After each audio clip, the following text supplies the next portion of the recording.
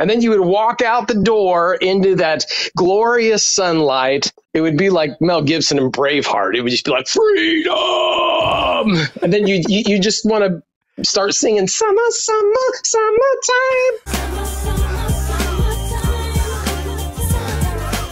In what world are we going to get a Braveheart reference in this episode? I mean, that's fantastic. Like, I can talk about hearing him with that memory and then seeing Mel Gibson in my mind with that flowing hair and the face paint. And like, I mean, it's just like I'm there on the grass fields with him in that moment.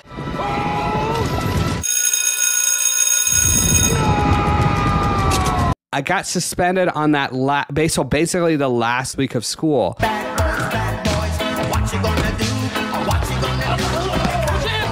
So the important question is, did you win the fight? I will go on record in saying I was watching a lot of WWE at the time, and it was more of like he speared me and I tried to DDT him, and then it was broken up. In your mind, you're doing a DDT. His mind, he's doing a Goldberg spear. That in reality, it just kind of looks like you're awkwardly hugging each other, probably. Yes, definitely. It did not look cool at all. And I remember thinking, this is going to be on my record forever. Did I just ruin, talking about summer, did I just ruin my summer? Yeah. Crazy. The crazy record. Stuff. I remember the record too. They're like, it's going to be your permanent file, your permanent record. You can't take it back. This will go to the grave with you. Don't mess with the bull, young man. You'll get the horns. I had some of my funnest summer memories in that pool. The smell of chlorine, like the smell of a chemical that'll kill you. Brings comfort to me.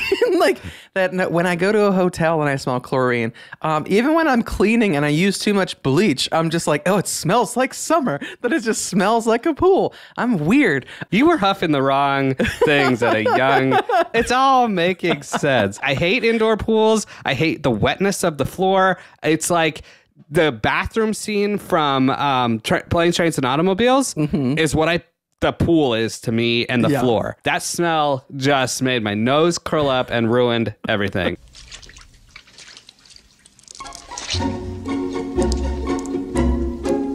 Thinking of the last days of school, there's one thing that really just pops into mind, and I'm thinking, of course, of field day, which we always had a couple of days before the end of school. One of my coolest and fondest memories of the field day was our principal. His name, and I'm not making this up, I'm not being mean. His principal was Mr. Boring. You would think if you're going into education, you would change your name. If you're going into life, you should change your name. He would get into a dunk tank and let the elementary school kids throw the balls to knock him into the dunk tank. And he probably, I mean, I would assume was dunked on that field day hundreds upon hundreds of times. And I thought that that was the coolest thing ever, that the leader of our school was willing to have fun with us like that. But yeah, Mr. Boring, at least on that day, not so boring. Bueller. Hello there, fellow Bygone Geekers. It's Trevor here. I thought it'd be fun to call in and read some of the shorter notes left in my yearbook. Hey, Trevor. 1, you suck. 2, quit stalking me already, haha, JK. No, really, this year has been fun in math class and stuff. Yeah, stay cool and all. Oh, and 3, DBZ sucks too. No, it doesn't. That's a lie.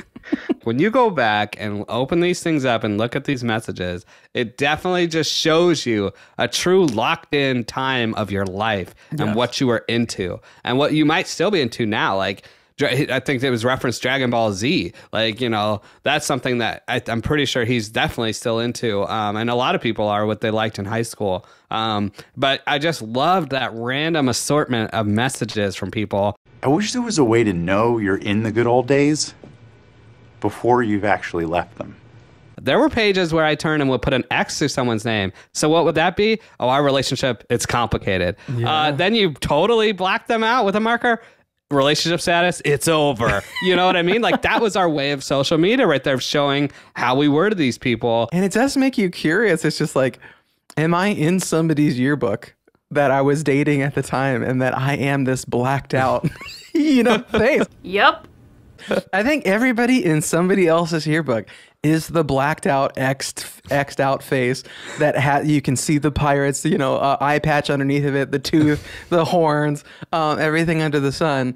If I'm not, I am now. The people are like, I remember that. I'm gonna scribble them out right now.